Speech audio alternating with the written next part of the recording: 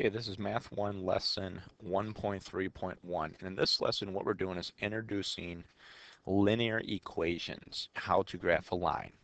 So let me just kind of write over here what equation we use. And this video is dedicated to like what the different pieces mean. A lot of times we refer to this equation y equals mx plus b. I will always refer to linear equations when graphing wise is you need a starting point and you need a direction. Okay, so for me, those are the two biggest things that we have to understand what they mean. Okay, now this is also graphing lines where we have two variables. So let me highlight what those variables are. The variables are x and y. So those are the things that change. Okay, as we change x, we get a y, and a lot of times we see those as ordered pairs.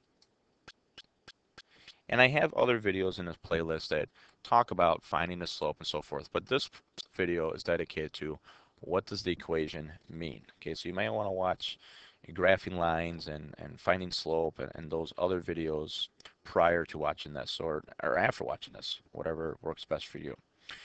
Then the two things that define starting point and direction is the starting point, you always got to start somewhere, and that's our b value. Okay, and then the other thing is the direction. And I'll underline that. That's this variable here. Kind of ran out of colors there. Okay. So let's kind of talk about a scenario. A local convenience store owner spends $10 on pencils to resell at a store. What is the equation of the store's revenue if the pencil sells for 50 cents? Okay. First thing is, let's change the word revenue to profit. I think that's really what they want us to find. And profit, the business equation, is equal to revenue. That's how much money you bring in minus cost, how much money you spend on things. So profit is how much you make. That's what you get to keep. Also, you spend money on pencils. So in this case, we spent money, $10 in pencils. We sell them for a certain amount, and that difference is our profit. Okay. So notice we spent money on pencils. So we start $10 in the hole. So we say, how much profit do I make? Well, before you even make money, you had to spend $10 in profit. So we're going to start at negative 10. Okay. So that's our starting point. And a lot of times refer to that as your B. Okay. And then from there, we say, okay, for every pencil we sell, we're going to make 50 cents. So if you think about it, we sell one pencil and we collect 50 cents. We sell two pencils, you collect $1. You sell three pencils, you collect $1.50, and on we go. So we want to be able to build an equation. So the profit is what we start at, our cost, plus our revenue, how much we bring in. Okay. So all I'm doing is kind of flipping the order here. Okay, what we sell. So in this case, and then really what I'm going to do is just to keep things consistent is I'm going to rewrite this in this order. Profit is we got to sell stuff, and then we have to, account for how much we spent, our cost. Okay, our starting point. So I'm going to change that word again to, again, I'm just kind of playing with the words here. Our starting point. Okay, now in this case, we started $10 in the hole. Okay, so how much money did I make tonight? Well, I lost $10 because I had to spend them on pencils. Now we're spending 50 cents. We're making that much for every pencil we sell. Okay, so I'm going to use P for pencils. Okay, and then I'm going to use, I'm not even going to use variables this time. I'm just going to use symbols. Okay, so that's how much money we make equals 50 cents for every pencil we sell.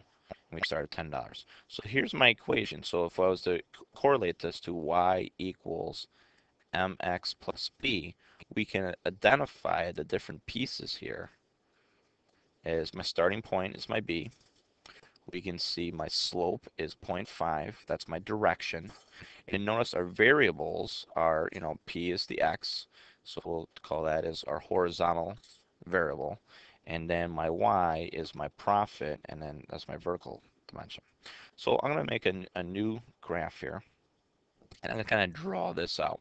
Now notice, I could use graph paper and so forth, and you probably will in your book, but I'm just going to sketch a graph and really understand what this means. So let's kind of do our lines here. So we have profit. Again, sorry for my handwriting because horrible at. And then this is how much we sell. Okay. Now we start at negative $10. Here's 0. Here's, let's say, $10. And for every, so we start at negative 10. We haven't sold anything yet. Okay. Now the first question is, how many pencils do we have to sell in order to break even? So a lot of you are logically thinking, okay, so what's this gonna look like? Well, if you sold 10 pencils times 50 cents, you would made $5. Okay, so that doesn't work. So we gotta sell 20 pencils. So I'm gonna put over here, and put in blue again, 20 pencils. And then if we sold 20 pencils at 50 cents each, okay, so again, we're just taking 20 pencils times 50 cents each. That right there is equal to $10. So we made our $10 back, okay? So notice that is my line, okay? So a linear equation means it forms a straight line, okay? Now again, we really don't go back in time. So we kind of start, our domain starts at 0 and goes this big. So pencils have to be bigger than or equal to 0. And we kind of talked about that in previous lessons. But we could sell pencils and pencils forever, okay? Now, the thing that we have to realize here is now we've established that, we can kind of put some other units. So if that's 10, or if that's 20, this is 10 pencils, this is 30 pencils. So again, this is the number of pencils sold. And this is how much money we're making. So we lost $10. We're trying to get, let's say, up to $10. Okay. At what point in time does that happen? Well, let's go ahead and put it on a graph. Okay. So if we come over here and turn on my calculator, I'm going to go to y equals, I'm going to plug in the equation. So again, the equation that we're using is y equals, again, dollars is equal to 0.5 of x, call that the number of pencils, minus the $10 we started at. Okay, so I put that into y equals, so I hit right there. And we go to graph, and we can see it right here. Now notice that looks a lot like my graph. Now a lot of people say, well, it doesn't have the same angle. Well, you have to look. This is 10 spaces. Here's my 10 spaces. So scale is the thing that we're going to work on a lot in this semester. Okay, is creating a graph with appropriate scale. Okay, now let's go to this. Go second table right here, and it gives you a list of values. So this is the number of pencils. Now if we scroll up here, let's start at 0 pencils. We can see we're $10 in a hole. If we sold 1 pencil, we made 50 cents, and we're only $9.50 in a hole. So as we scroll up, a lot of us predicted that if we sell, there's 10 pencils, now we're only $5 in a hole. So we have to get all the way up to 20 pencils before we make our money back. So our starting point is negative 10. See that down here. And our rate of change is 50 cents for every 1 pencil. Okay, so if I write that as a fraction, is we have 50 cents for every 1 pencil. And that's that rate of change. And we have videos on that as well. Okay, and we're comparing dollars per pencil. So when a rate of change is comparing two things. Okay, so notice here we have this. So now let's say I sold 50 pencils. How can we do that? Well, we could just calculate on a graph, but let's plug it in here. So I'm going to put y is equal to 50 cents times the number of pencils, 50 minus 10. Okay, so let's plug it into your calculator. So I'm going to get out of here. I'm going to go 0.50 times 50 pencils, plug it in just like I see it, minus $10. And we made $15. So if we go over to 50, and again, my graph got a little bit out of here, so here's 40, here's 50, and we can see this graph goes on and on forever. And then my points off my graph. If here's $10, notice 15 is going to be way up here, so that makes sense. So let's kind of see it in the table of values. Second graph, and then we can scroll down to table of values.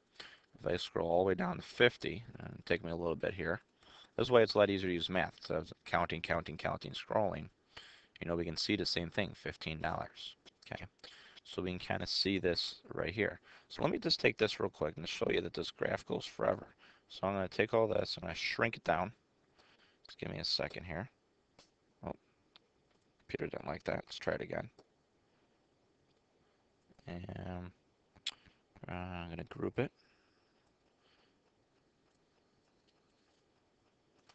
And just watch if I make the graph smaller. And, and here is our 40. Here's 50. Here's 60. And if we extend this line, it goes on forever. So if we look at, you know, 50 pencils and we scroll up and put a point and we went up to $20, we can see right about 15 is where it's at. So that ordered pair right there is at 50 pencils. We have a profit of $15. Okay, so that's pencils per profit. And that's kind of see, and we see that as XY. Okay, so again, this video is illustrating what the different pieces of the equation mean, how they correlate to a real life scenario, and things like that.